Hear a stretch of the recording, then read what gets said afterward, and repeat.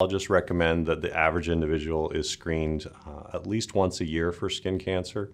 Certainly if you're higher risk, if you've had a skin cancer or have had a lot of unprotected sun exposure, then it's reasonable to consider screening more frequently.